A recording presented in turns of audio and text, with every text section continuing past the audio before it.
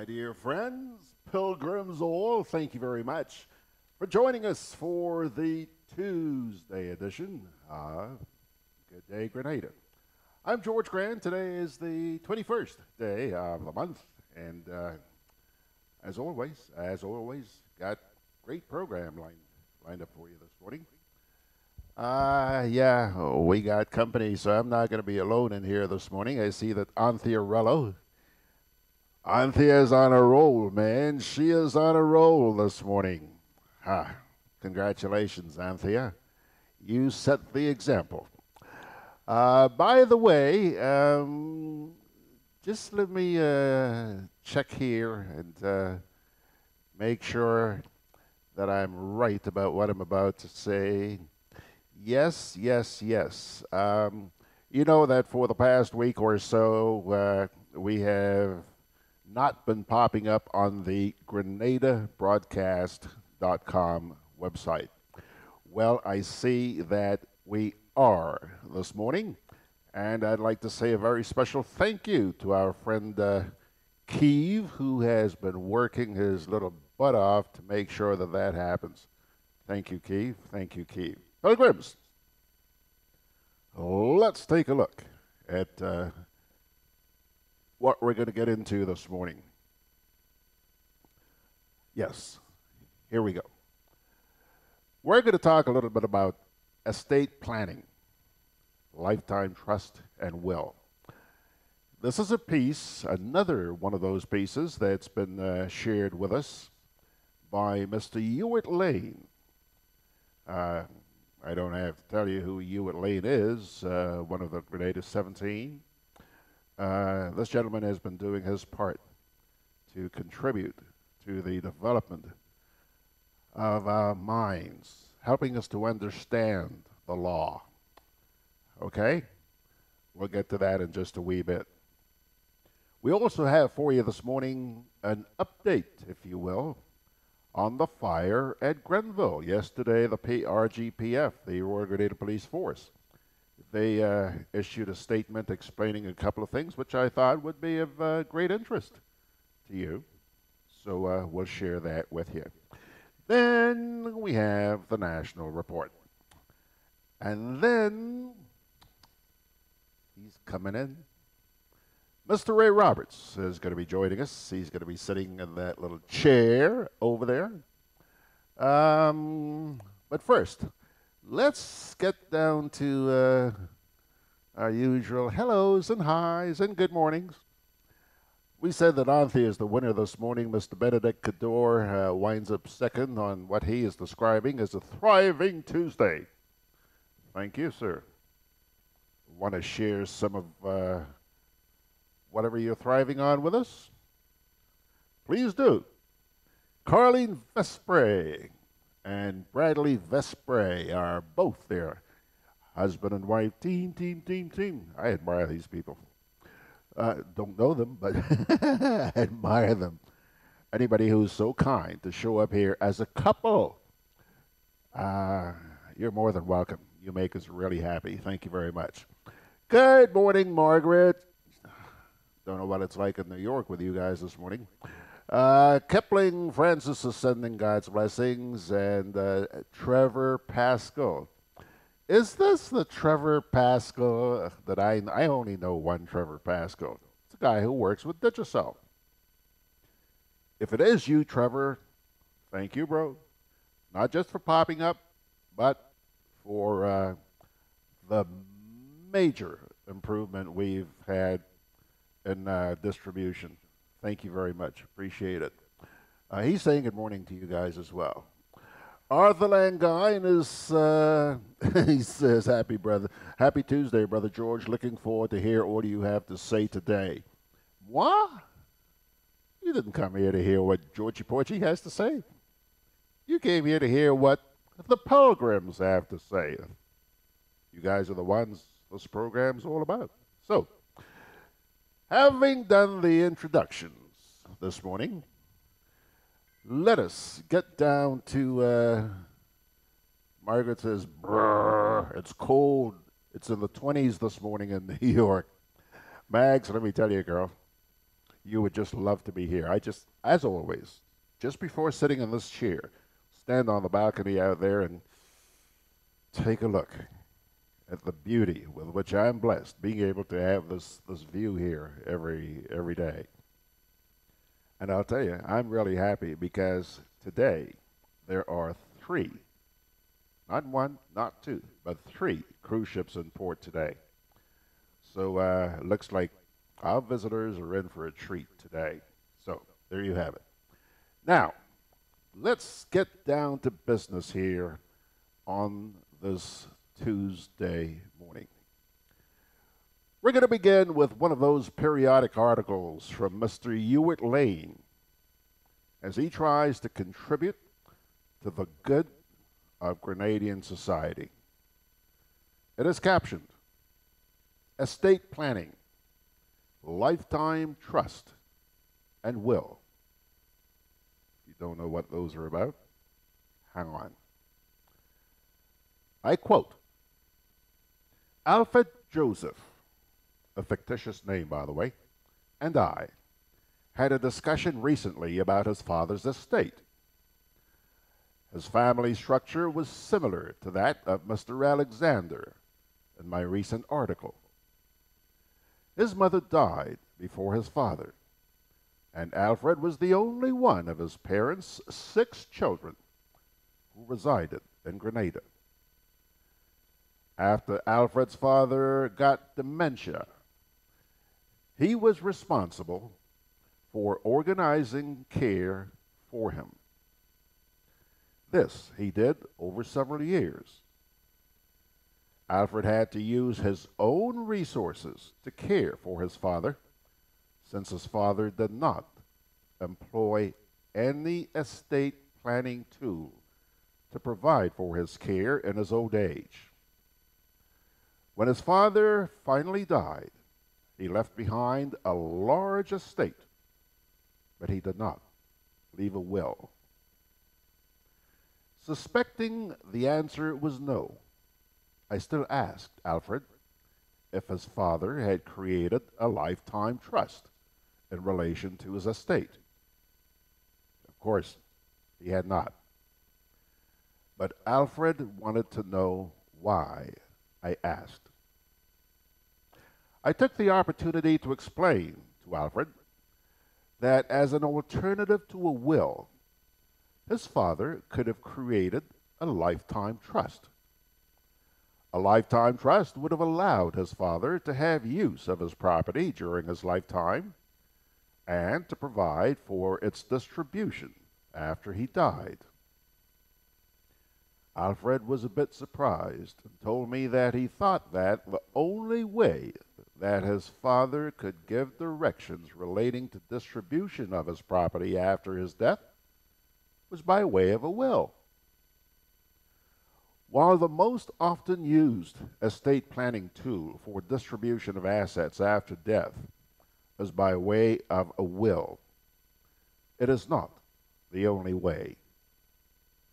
A lifetime trust can serve a similar purpose. There are different types of lifetime trusts, each with its own specifics. However, there are features which apply to all the various types of lifetime trust. A lifetime trust is created by a person referred to as the settlor, transferring property from his name to a trustee. The trust would be governed by the instructions given by the settlor. The instructions would say for whose benefit the property is to be used while the settlor is alive, and what happens to the property after the settlor passes on. A key feature of a lifetime trust is that the settlor can be a beneficiary of the trust. A lifetime trust can therefore be a device for a person to have the benefit of his or her assets while alive, while making arrangements for its distribution after he or she dies.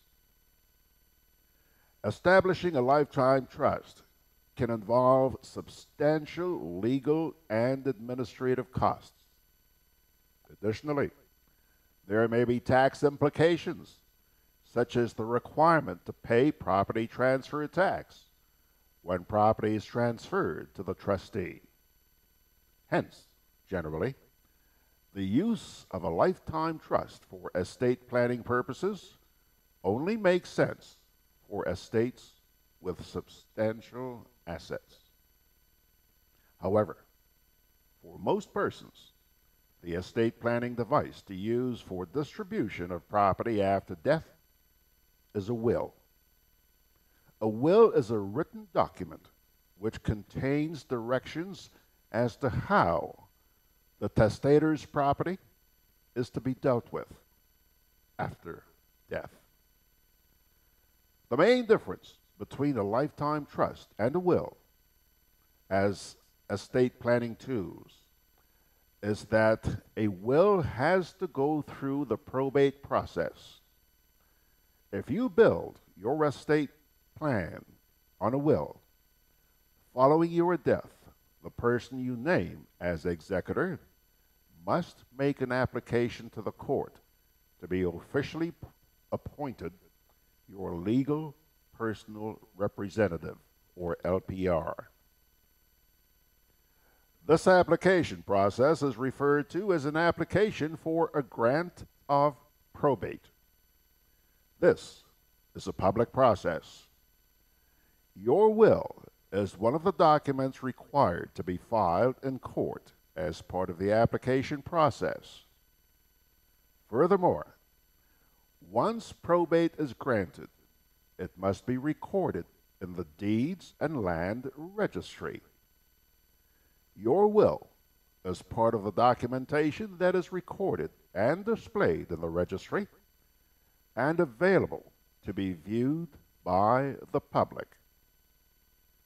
On the other hand, if you build your estate plan on a lifetime trust, your property does not go through the probate process.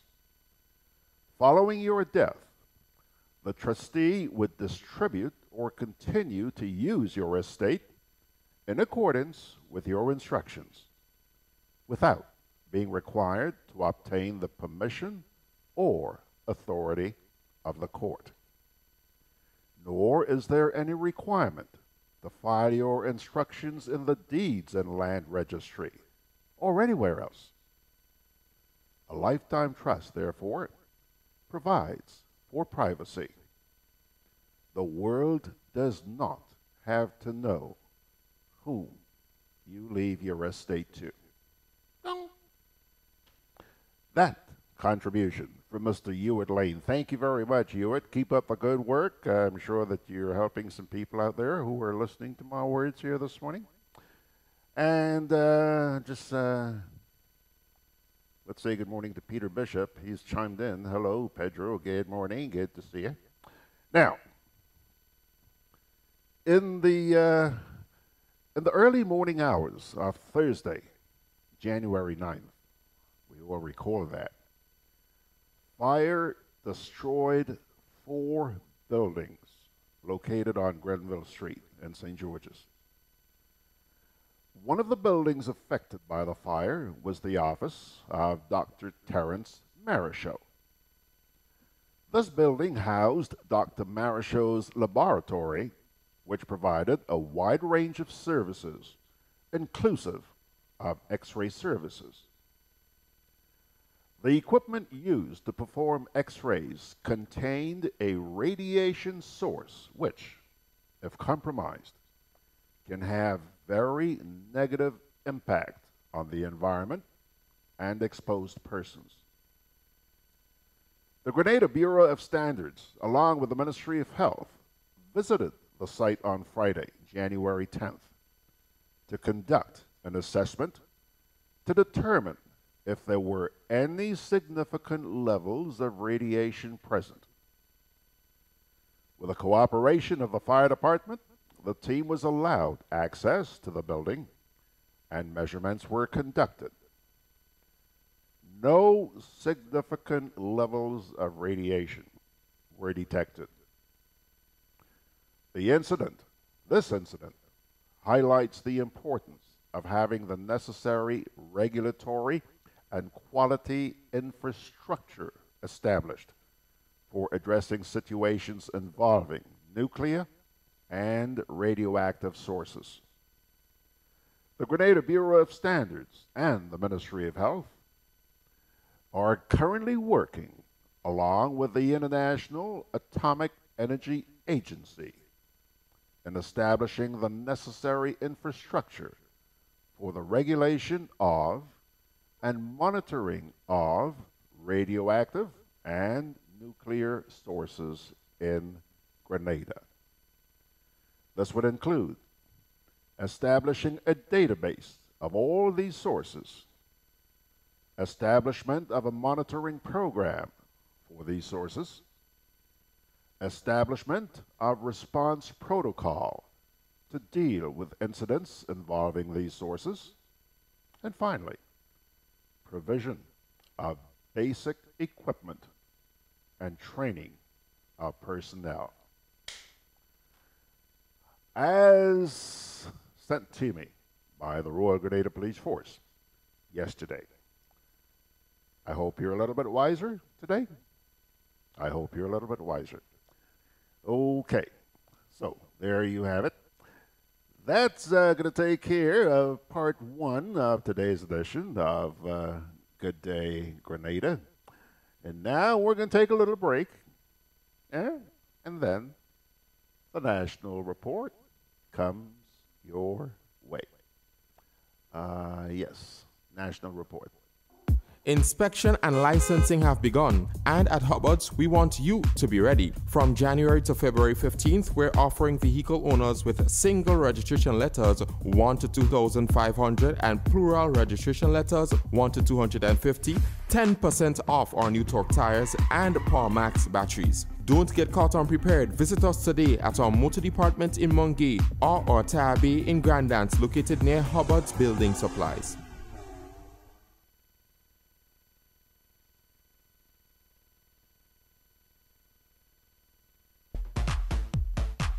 I'm always on the move. Training, traveling, competing. So it's good to know I have Quad Bank in the palm of my hand. Introducing e-banking, one of many customer convenience services from Grenada Cooperative Bank. And there's more to come. It's swift, simple, and secure. Welcome home. Together with you, our customers, we energize our community. Together with you, we energize our economy. We are working together to give our nation a better tomorrow. With you, we energize our future. Together, we energize our nation. Thank you for partnering with us as we energize our Speyside. Grenlec, energizing our Grenada. Juve chocolates, cocoa nibs, and cocoa balls from Diamond Estate Grenada are now available at Amazon.com, Amazon.ca, Amazon.co.uk, and GrenadaMarket.com. Try their sensational touch of nutmeg and a touch of ginger chocolates, 75% dark and rich, 100% pure cocoa, and their 60% dark and sweet chocolate bars today. Amazon Prime members enjoy free shipping on these orders in the USA, Canada, and Europe. GrenadaMarket.com. When you can't come to the island, the products of the island will come to you.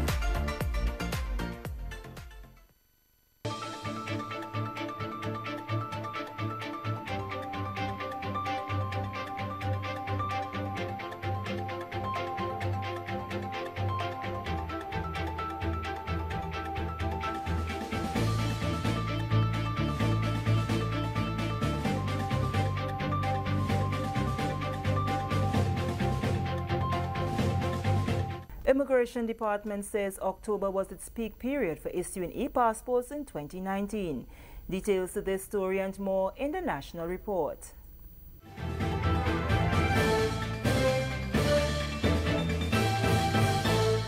With the details to the news for Monday, January 20th, 2020, I am Sherry Ann Noel. Officer in charge of the Immigration Department, ASP Leroy Joseph, says since the launch of the e-passport back in July 2018, the busiest period was October 2019. The immigration head says once the announcement came of the increase in the cost from $175 to $250, a number of Grenadians used the opportunity to apply for and renew their passports, a task that was challenging but manageable.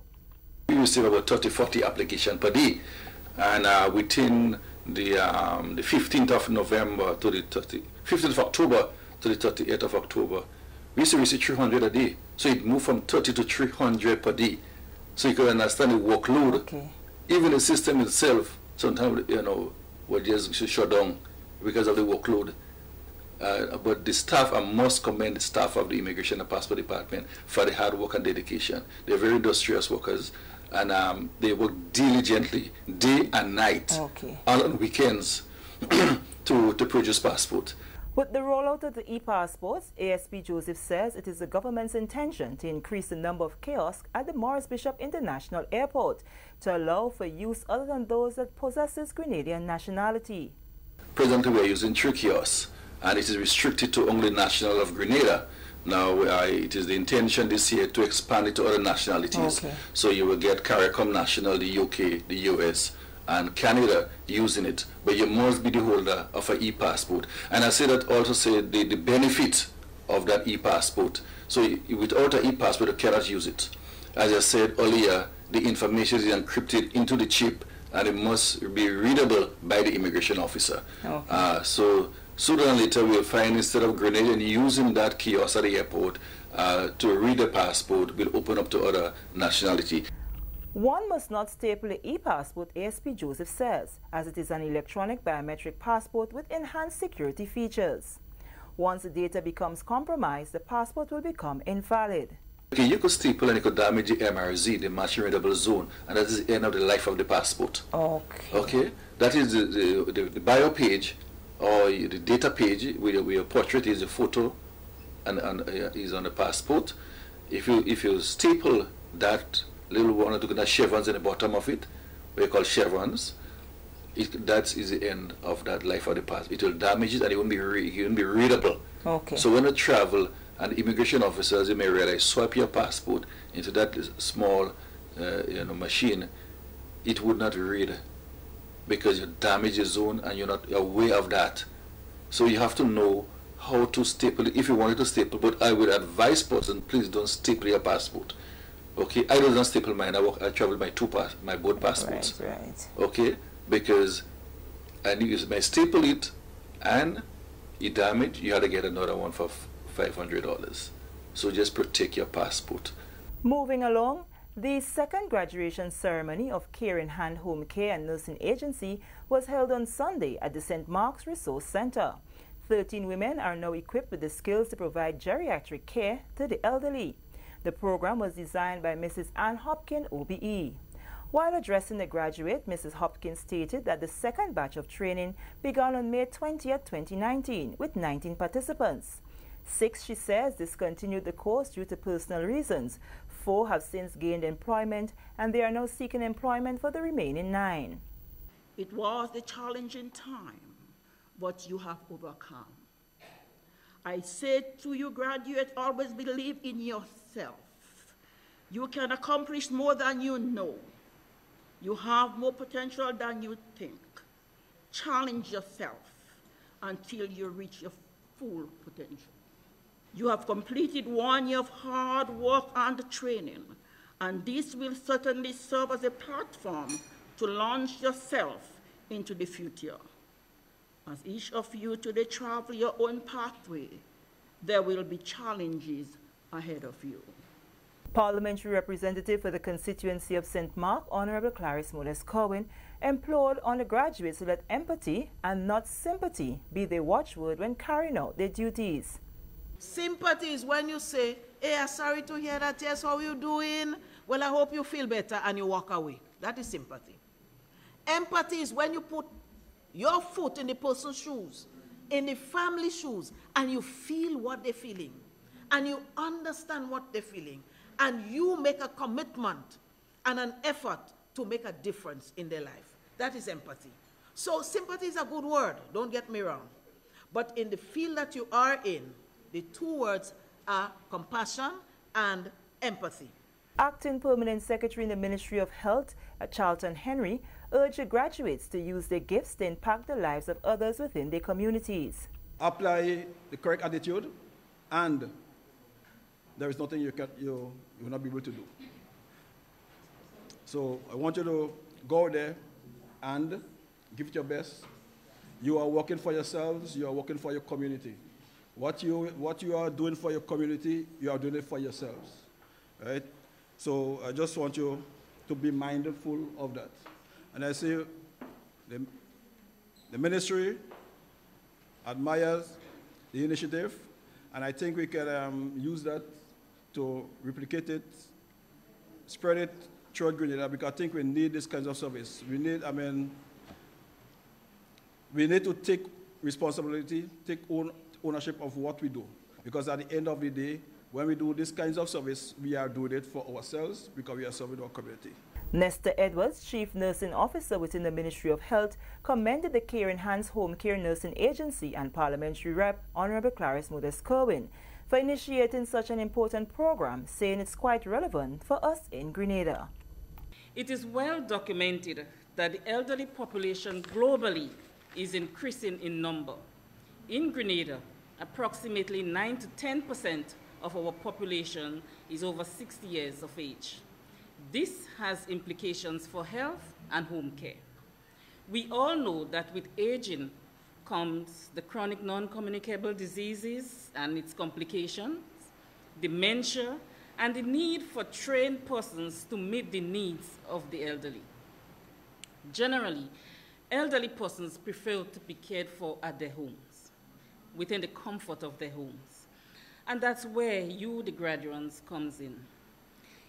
You now have a very important role to play in supporting and complementing the work of the nurses, doctors, and other caregivers within our various communities.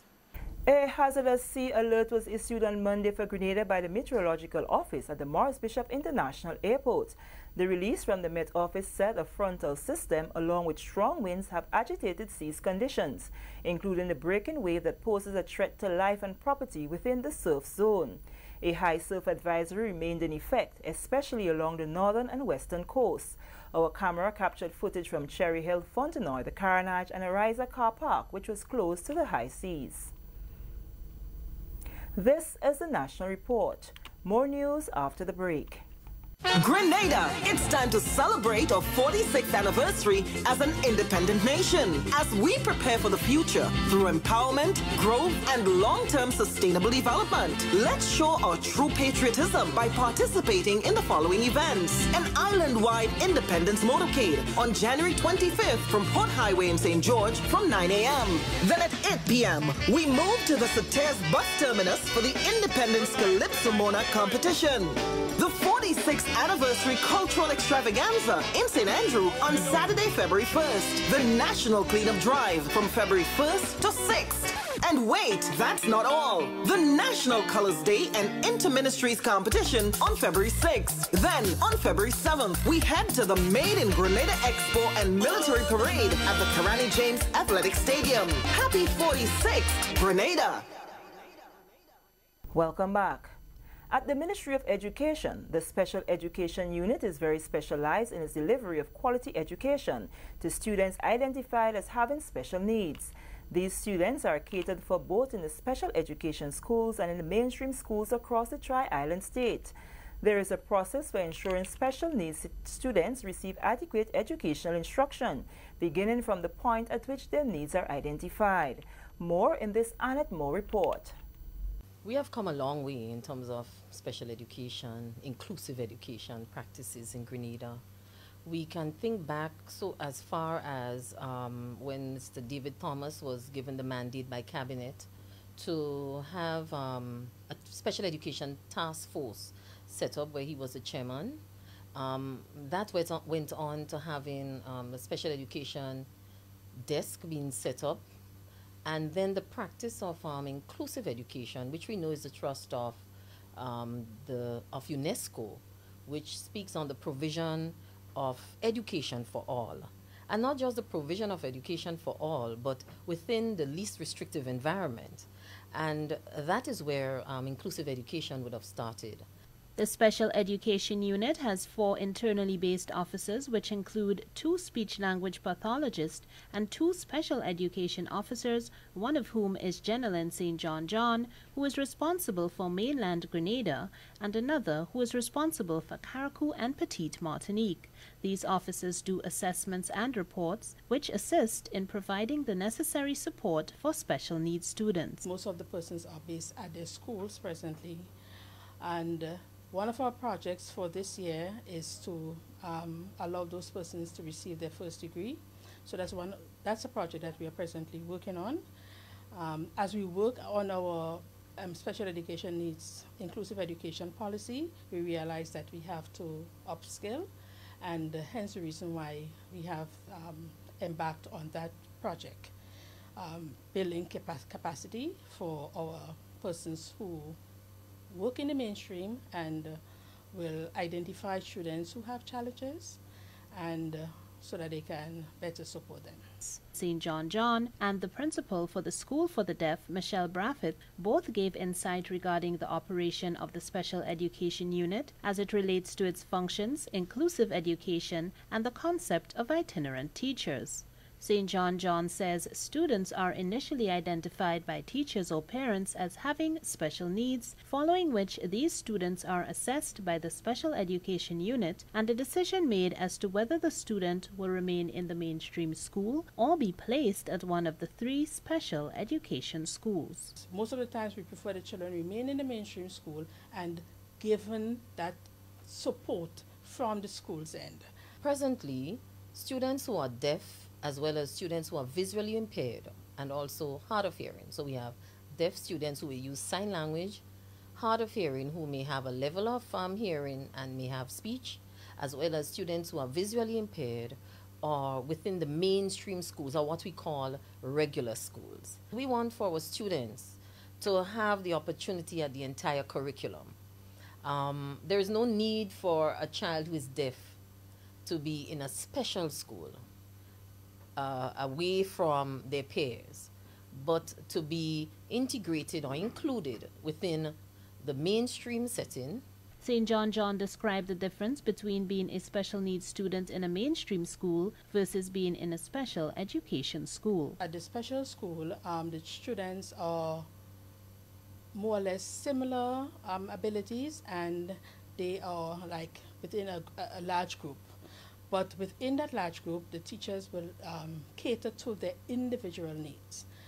In the mainstream school, you have the students will be in the regular classroom, and they are pulled out to work one-on-one on a specific need that was identified after assessments are done. To assist students in mainstream schools, the Special Education Unit has itinerant teachers. They are specialized in working one-on-one with special needs students. So what we have happening there is that the teachers who are within the School for the Deaf and the teachers who are within the Resource Center, they function as itinerant teachers. So this basically means they move from school to school. Students are assisted from the early childhood education level all the way up to the tertiary level. They travel to the schools daily working with these students. But at the end of the week, they return to base where we reflect on our practices and we plan for the following week. So this has been working well. A student can be moved from a mainstream school to a special education school and vice versa. Once we realize a child is able to go back, there's a lot that will have to be considered before that decision is made, that the child is ready to go back into the mainstream school, and with the cooperation of the child, the parents, then the child will go back into the mainstream school. And we had a few examples where children went back into the mainstream school and they did very well. The Ministry of Education, through its Special Education Department, aims to ensure quality education for all its special needs students. At the special schools, we are aiming to allowing the children to do whatever placement exams, whatever exams that might be happening at the mainstream school. we are aiming to do the same thing at the special school. We have had success stories of children now passing the CPA exams. We would have had them going on to places like NULO. We'd have had them going on to TAMCC. So we are having success stories with the practice of inclusive education. For the National Report, I'm Annette Moore.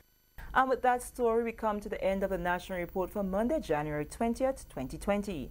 On behalf of the entire news and production team, I am Sherry Ann Noel, thanking you for viewing.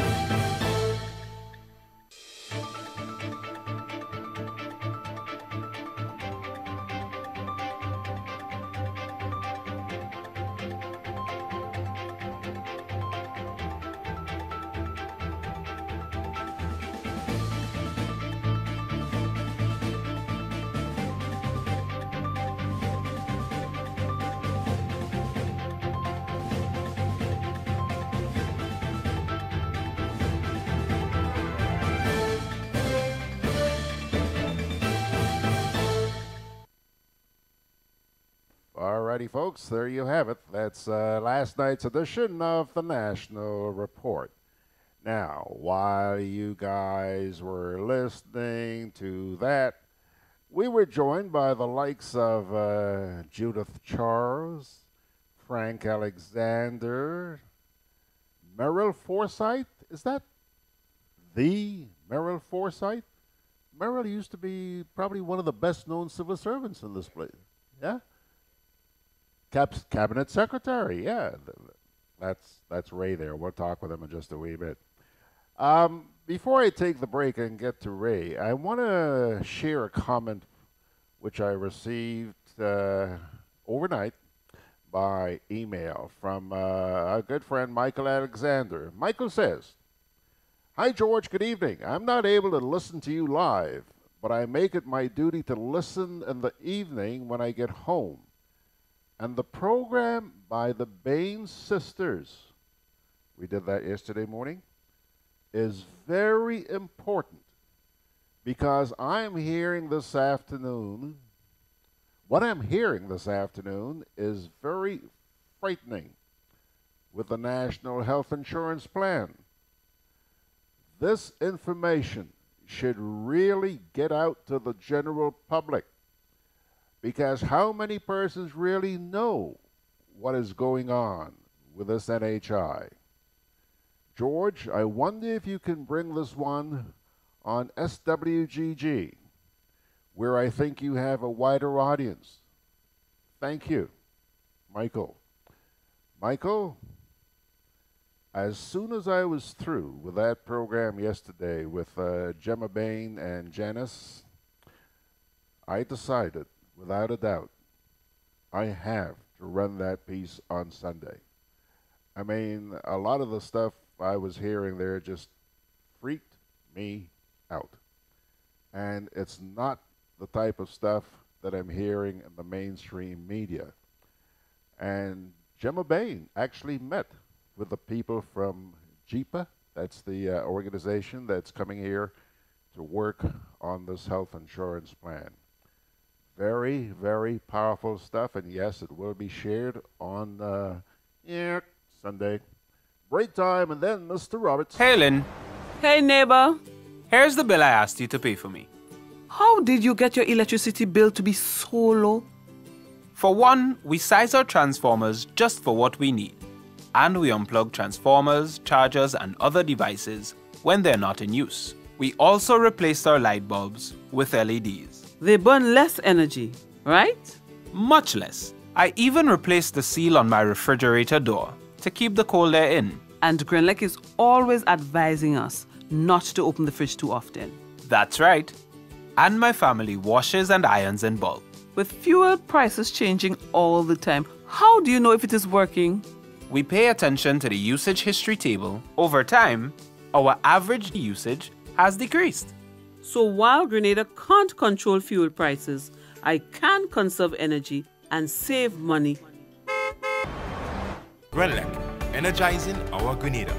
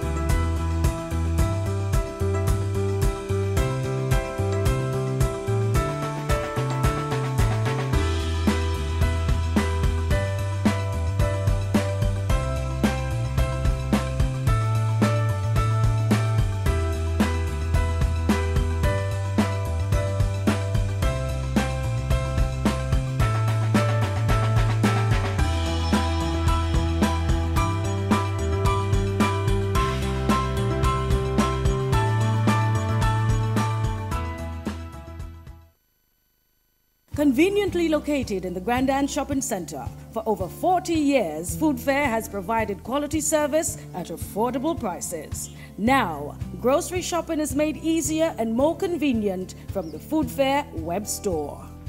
Hey, babe. Listen, I need you to go down to Food Fair to get some groceries. All right, no problem. Right away. Thanks, babe.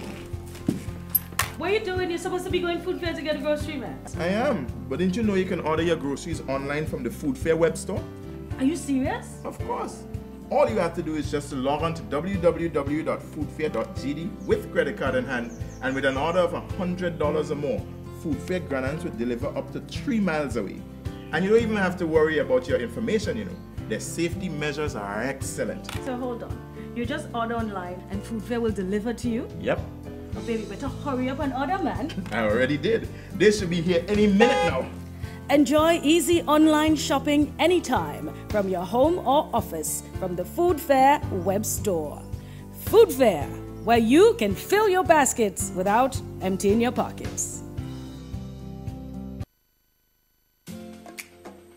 Juve chocolates, cocoa nibs, and cocoa balls from Diamond Estate Grenada are now available at Amazon.com, Amazon.ca, Amazon.co.uk, and GrenadaMarket.com. Try their sensational touch of nutmeg and a touch of ginger chocolates, 75% dark and rich, 100% pure cocoa, and their 60% dark and sweet chocolate bars today. Amazon Prime members enjoy free shipping on these orders in the USA, Canada, and Europe. GrenadaMarket.com. When you can't come to the island, the products of the island will come to you. Alrighty, folks, you guys weren't very proactive during the national report. Just a few comments. I want to share them very quickly. Regarding the health care, Ryan Jaban says hold on a sec here. He says empathy is crucial and compassion in health care. Let me try that again. Empathy is crucial with compassion in health care. So says Ryan. Margaret responds by saying, true, Ryan, but I'm not sure it's something that can be taught. Good point, Max.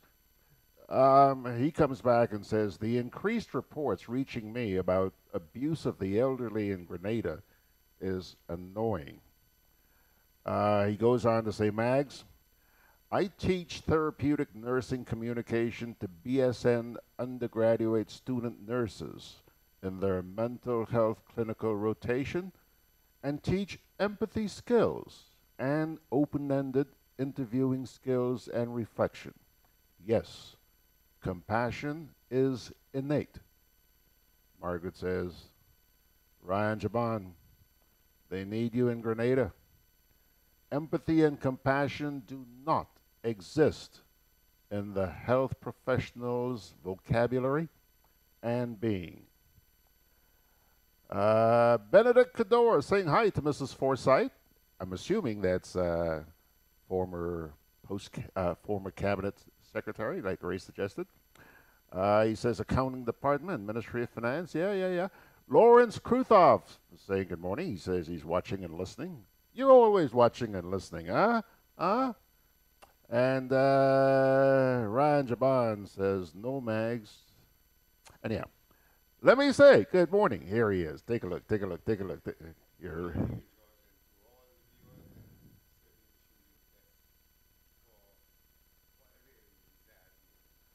You're red for so this morning? Your hot stuff? I don't know about that one. I know that's the jersey I picked up. Oh, that's the one you picked up? Right, that's correct. Listen, by the way, Anthony the Riggs is saying, Ray, did you take a little swim at Grandance yesterday? No, I did not go yesterday, neither this morning. When it's rough, that's not my time. It's not really what we call it. We used to call it lally nowadays. But that comes up to the shore, and it doesn't make sense actually, because the water is dark. It's not crystal clear as you would normally enjoy. Yeah. So for me, and once it's rough, I'll tell you, Ryan, at the rigs, I don't find the seas as rough as when I knew it in the 70s and so forth. When you were a little boy? No. I remember big walking, and that talk was the sea is looking for a soul. Right. I remember that. Yeah. And you would be careful how you treat with the sea. I don't find I see rough seas anymore. Yesterday I had a little that brought back some memories. I was really amazed to see the surfers, how they were, guiding through this 10-foot wave. People actually went out surfing? Yeah, I saw some guys in the Grand Mall area there. Grand Cherry Hill, that's in front of Cherry Hill, Grand Mall there. Okay. Yeah. The Met Office, they did put out an advisory warning that there was this system, I think it might have been to the west of us, and it was going to be creating swells on the west coast and on the north coast of the island. And I'll tell you what, by the way, Margaret says, yeah, Ray, I agree with you. I don't go in them kind of water. A little twig like her, that'd be gone with her. She can't swim. In a flash. Her mother, I suppose, could swim. Yeah. But you have to learn to swim again before you encounter such. Ryan says, Ray, rough waves and algae in the seawater is off-putting in Grandance. Yeah. Anthony says, true, Ray, I remember the waves at Grenville Street. Yep, that's correct. Yeah, back street there. Well, I'll tell you what, Ray. I got my hands on 3 videos. Mm-hmm. One that you sent to me yesterday, showing what was happening by the Ariza place downtown. Right, crazy. Okay. I want to show all 3, okay? The second one shows that we're not the only one who've been subjected to this. You should see what's been going on in Trinidad as well. Okay. Okay? And the third one came from somebody who I used to run into every time I went to the beach in the morning. A lady by the name of Marcel Toussaint. Right. All right? Let me start with the one you showed us, or you sent me yesterday. And this is near to the, what do you call it? Ariza crazy. Yeah.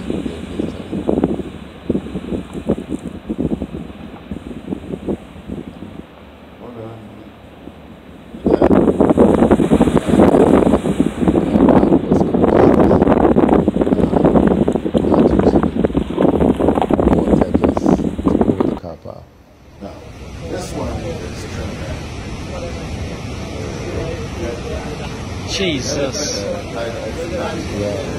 What the ass? Huge. Wow. Spread along. Grandma one was at times nice, pretty good. Overhead on the inside. Jesus. Yeah, somebody's bathing on the shore. Yeah, that's how I guess the water can be unpredictable at times.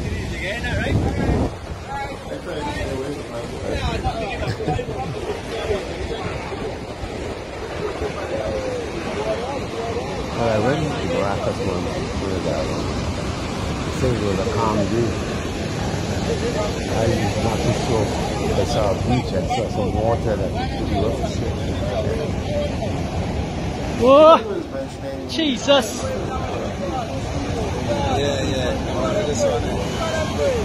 Yes, I will see a bit. But even in the city things, I have the water. What I'm going? Even up to the 80s.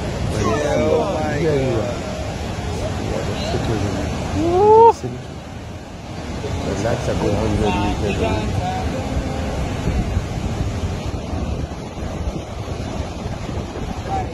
This was yesterday.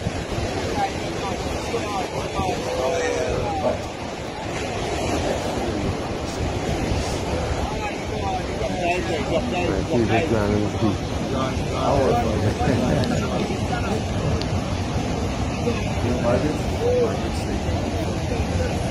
Jesus. I'm not here to about 500 years. I'm just here for a short while, so there are things I stay away from, but no, I don't bother. Now watch this. The waves. Morning. Listen to the commentary. Well, as you can see, Angry Sea hasn't abated since yesterday. In fact, a little bit more ferocious. All the usual beach climbers are here doing their morning walk, but yeah, it's fierce. See all the routes. Hotels have their sandbags out for protection. Check it.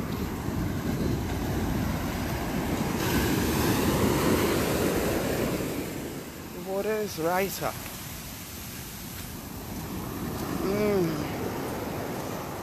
Well, Phil, I'm sorry to say, well, if high tide is at midday and it's like this now, probably have more problems when that comes than you did yesterday. Pray not. Wow.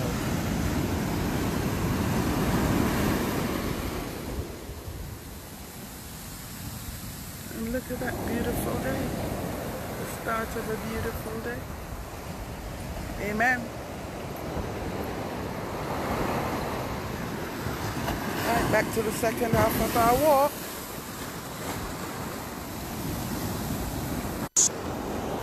All right.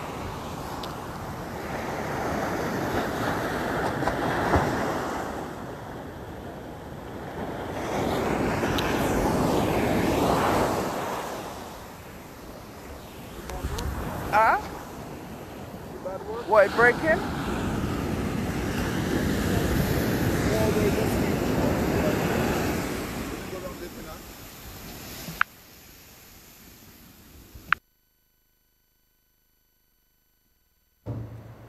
Kind of scary, eh? Well, I've seen bigger than that. Yeah? Yeah.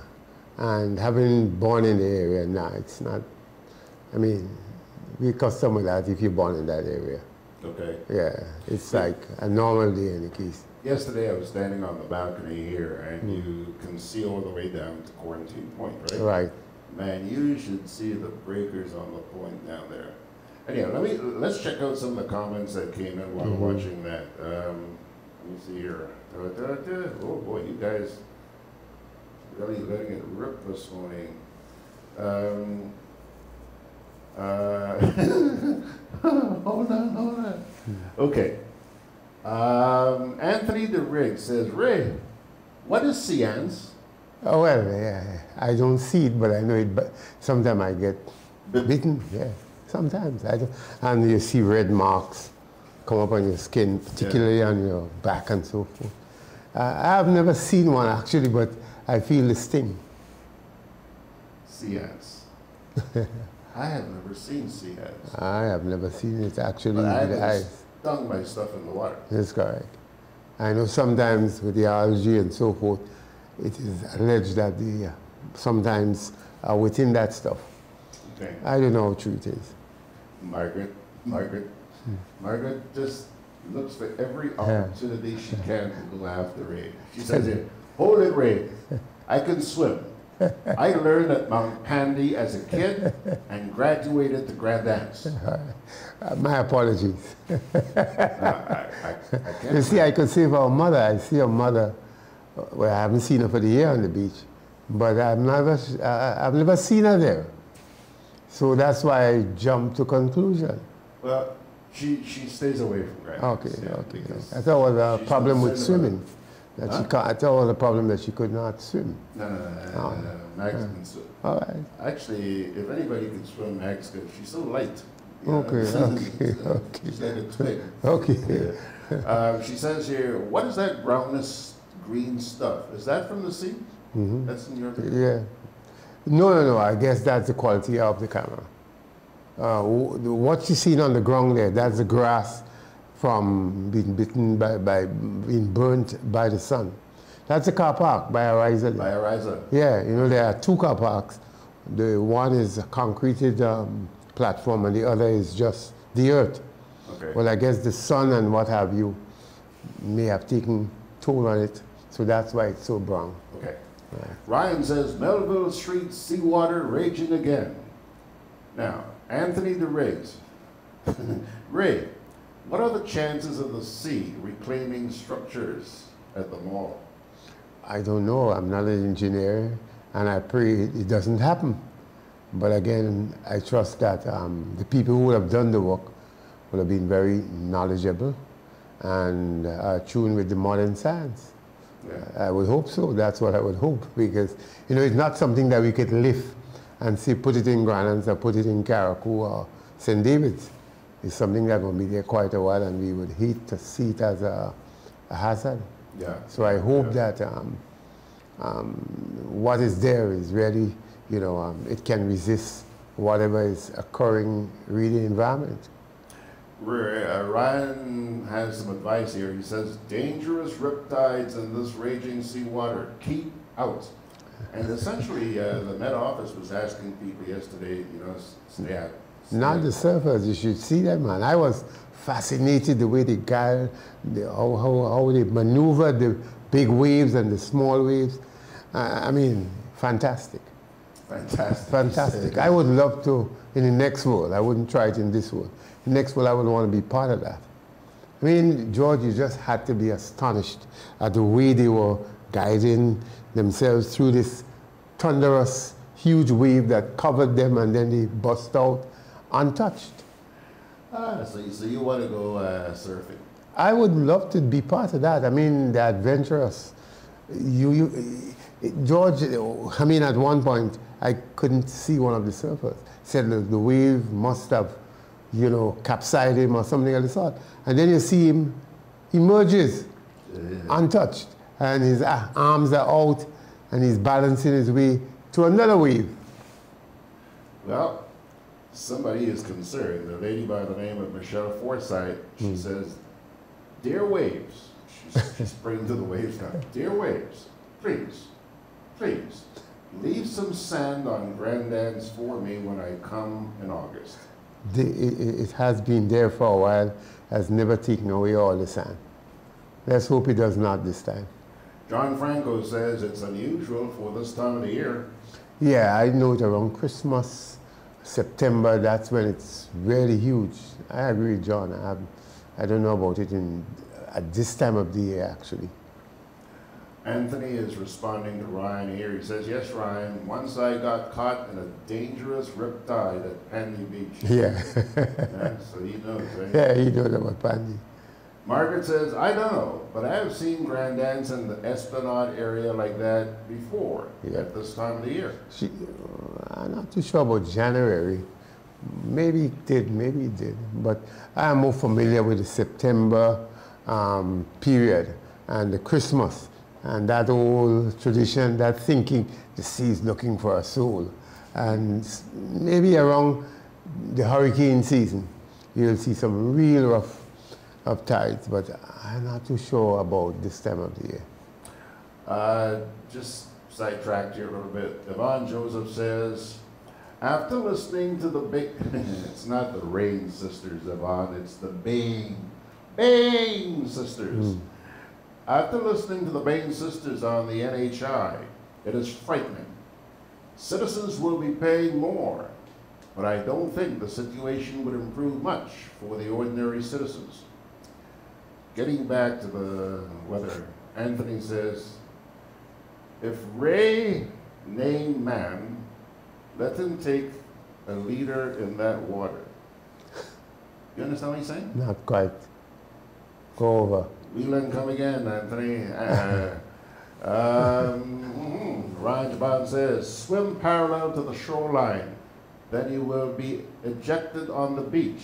That's right. I like that one. And that's what I do these days. Okay. Yeah.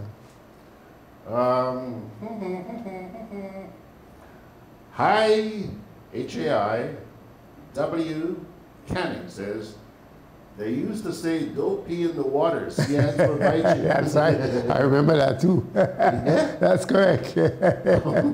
Yeah, well, that's true. I remember that. Thank you, Mr. Canning, for the reminder. I never heard that. Yeah. Well, I guess something on the urine attracts. I don't know. I don't think that's true. Yeah? That's not true. All right. Kipling Francis says, it would be more accurate for someone to say that this is the worst they have seen, instead of saying that is the worst ever. I have seen a lot worse in Bathway. I would think so. Yeah, he may be right. Well, come on, even at its best of times, Bathway is our Yeah, riot. that's correct. I think what is good about it, I think it's a timely reminder for us because, you know, construction is just on helter-skelter. I mean, there's no physical planning. I mean, what you have is less than a rubber stamp. I mean, so you can't have any respect for that institution. Yeah. I mean, that is, you know, you better close that down. What's happening is like a maroon in the old days. You take a piece of land and you build a house, because that's what's happening here. So I think it's a pretty good reminder for government and the society that we ought to pay attention to what we are doing, because here comes a Molyneux. I don't know if you saw a piece on the bridge in St. Andrew, that bridge when you go in across to the airport. Progress. Right, that's right. It looks as terrible as anything else. And then there's one in St. David's. Yeah. That one is not a bridge, a road, right? So I think it's a timely reminder for us to pay attention to what we're doing and just don't helter-skelter about the place. You know, yes, it looks good on TV, economic development. People are busy and beautiful homes are being built, but we're destroying the place. And I don't know if you saw a piece Sandra circulated about the Grand Anse area, the beach, and the proximity of hotels and what have you. I mean, to me, that again, I wish, you know, the cabinet could sit and forget the, you know, branding, who's NDC and NNP and who want to see the end of this. It is something we need to intelligently sit and just give it a bit of, let it sink in. Because really and truly, we may not be around, but those who we leave will say, these old bitches that went before us never cared about us. Yeah. So I trust that memories will rekindle at this point. Ryan says, Portuguese man o' war, sea animal stings. You know, I wonder if that could be confused with the supposed sea ants. The Portuguese man o' war, they sting. Okay. I know at times Grand's Beach you do find what they call sea ants. Margaret is agreeing with Kipling. You know, Kipling saying, don't say this is the worst ever, say it's the worst that you've seen. Margaret says, agreed, Kipling. I had a bad experience at Bathway with those waves. It's a beach I respect. You know, even in that swimming area, you can stand there and just be dragged down there. It's a strong current in there. I don't know that. I think I might have just walked in the water. But there's no reason for me to want to bathe in Bathway. Absolutely no reason. Just as I said to you about Maracas in Trinidad. Yeah. I didn't consider it a beach. I consider Grandans and Paradise in Caracou and the many in Petit Martinique, I consider beaches. But I don't think I want to be any part of the Bathway experience, except the environment. I like Bathway. It's a lovely place. I wish I was even staying there, actually. But not the sea in front there. Yvonne says, I know it's the Bain sisters. Just to type in the state, George. Yvonne.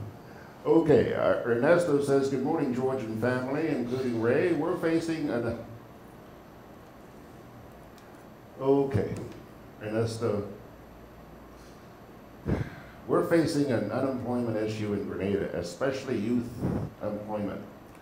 Now we're hearing that retirees being employed on a number of occasions while the young people still seeking employment. Ryan Tabon says, Simone River, the wooden bridge close to my family, is dilapidated and falling to pieces near the Pearls airstrip just this week. Yeah. I have seen where somebody's calling on the authorities to do something with that. Yeah, yeah. And that's the only traffic light that is on at the moment. So the 5 million or how many million that we invested in traffic light, that's the only one that is left of it all. Yeah. And nobody bothers that we spend that money maybe, what, 10 years ago, a few years ago, and it has all disappeared into thin air. None of the lights are working, except that single one in, on the Simone's Bridge. All right.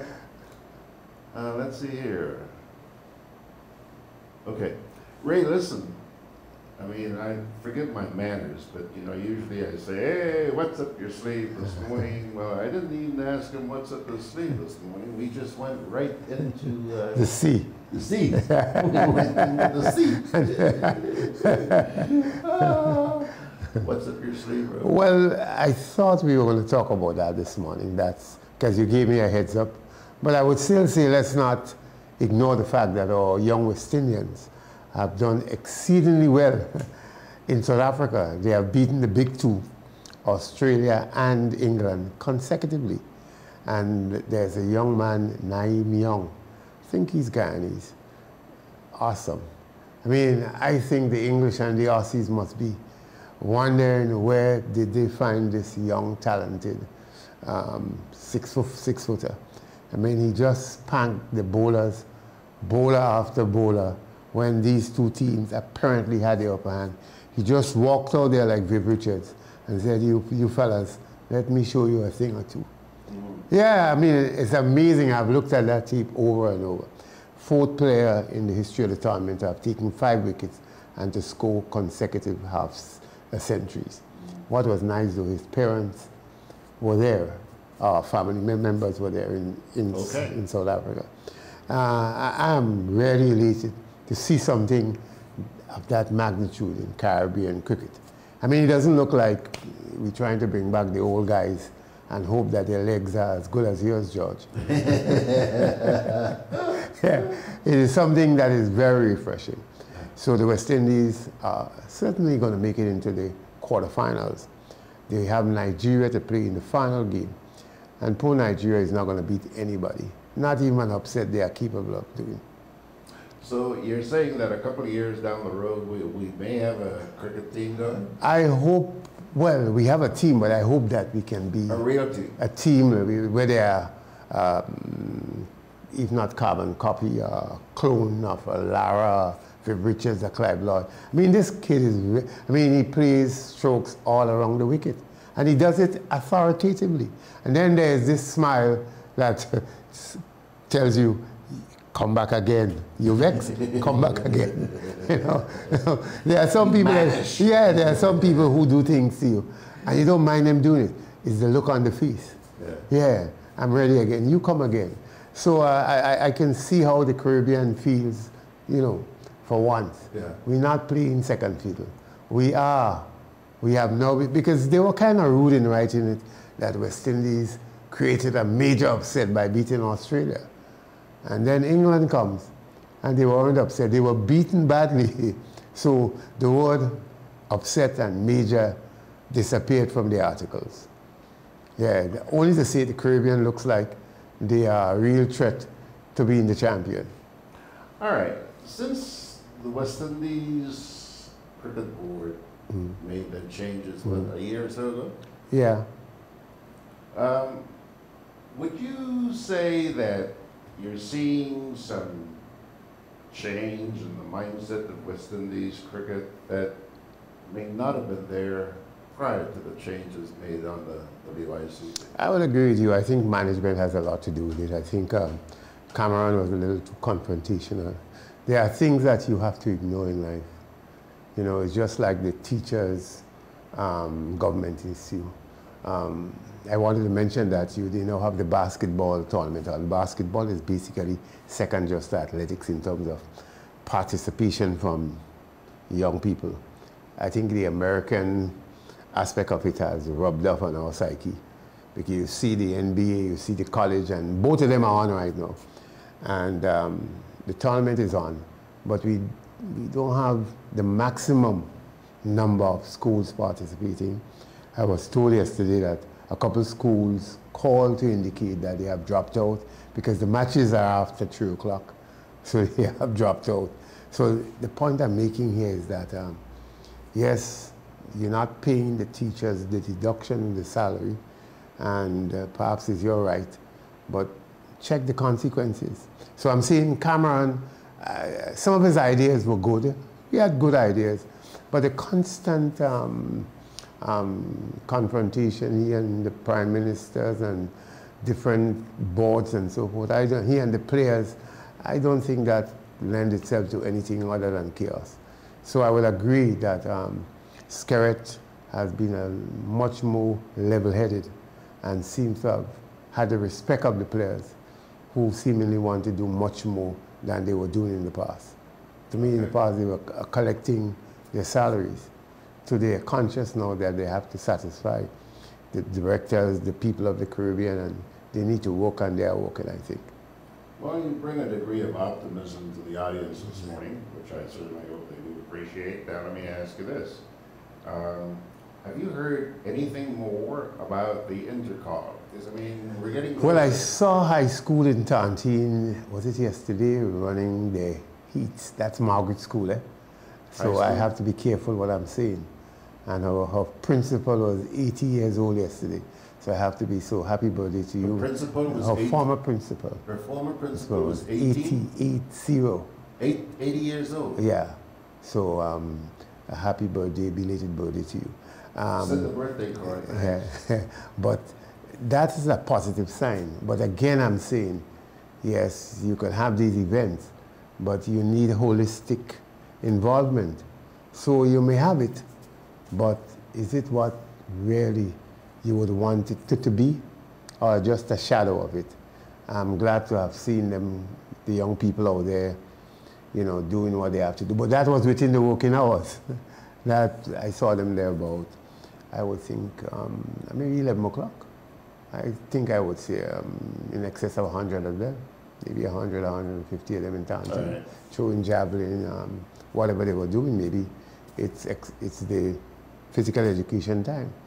But I would hope that that can be resolved, because clearly the only people losing there are the young people and the parents. Because where you can get these kids believing in themselves that they can be a curved athlete or Pan American Games, Central American, and you know, thinking beyond that to Olympics, I mean, that will only start in the school.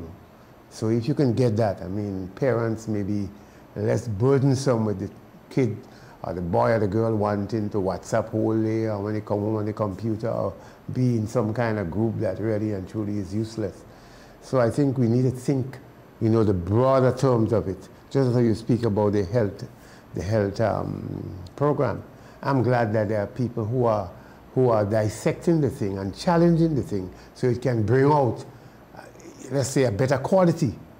Because if it's just packaged and we all agree, no, you have people challenging, examining it and looking at the cost, I hope that that's the debate we want in Grenada, not a debate that there's a earthly God who just can prescribe everything right. We know that that's never going to happen. Yeah. All right. I was going to ask you about the National Health Insurance. I don't know whether you heard the program yesterday or not. No, I would have missed that during the course Check of it the out later on yeah. today, boy, because there was some very, very crucial points raised about this. And if you're not able to check it out on the side. Sunday. Right. Okay. We're going to run on Sunday morning. You said it's nice that people are starting to ask questions and challenge things. And civil society met with the organization, JIPA, recently. Yes. It was last week. That's the 14th of this month. So that's last Were you week. at that Yeah. meeting? No, I thought it was 3 o'clock, but it was 1 o'clock. So I Okay. missed it. But Sandra promised to send me some of the salient points. Well, one of the people who made a presentation at that meeting was Gemma Thomas. Okay, yes. And she was on here yesterday, and she opened a lot of eyes. She and her sister, because her sister is a doctor Right. in the United States. And that's why I really think it's important that we run this. Well, Ray, just about time to scoot, but once again, you ain't going nowhere until you take a turn in the tail. What have I done? What has he done? What has he done? Margaret says, watch it, Ray. What have I done? Tell me. She said, we know you're biased to the school on the other side of the hill. Yeah. I can't believe she would resurrect that. There's no repentance with her and forgiveness.